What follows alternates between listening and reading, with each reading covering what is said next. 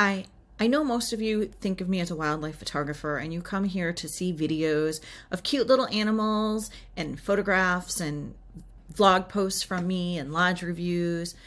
And all that stuff is possible because I go and see animals in the wild animals in the wild.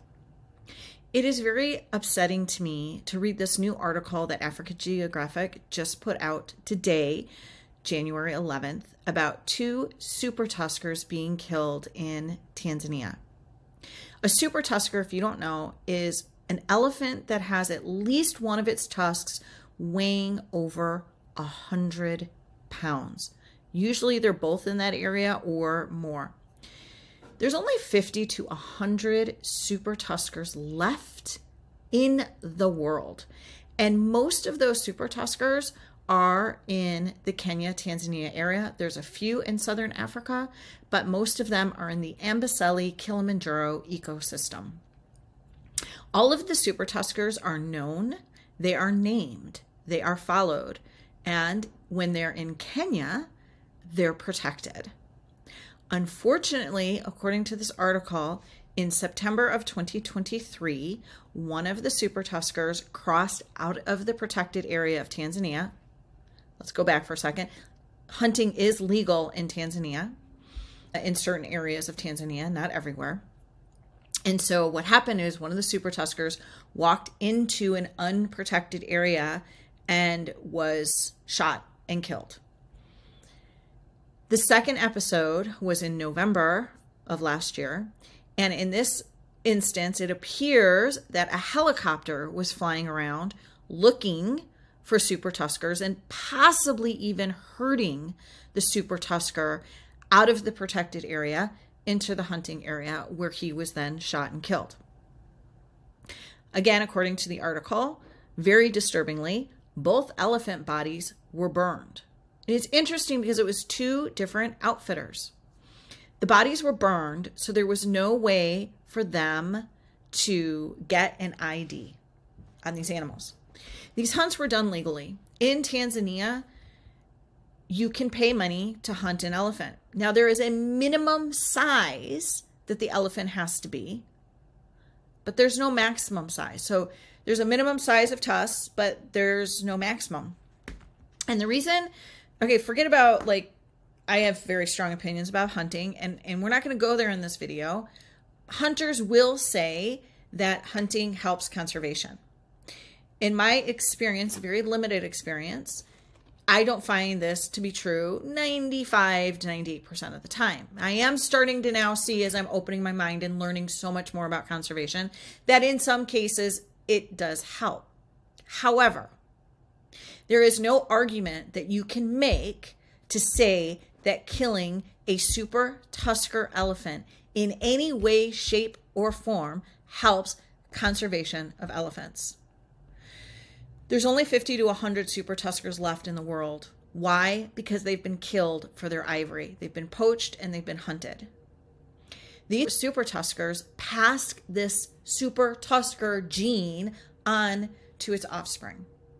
And there's less and less and less offspring with long tusks. And now there's many elephants even born or growing up without producing tusks at all, because all of the big tusked elephants have been killed.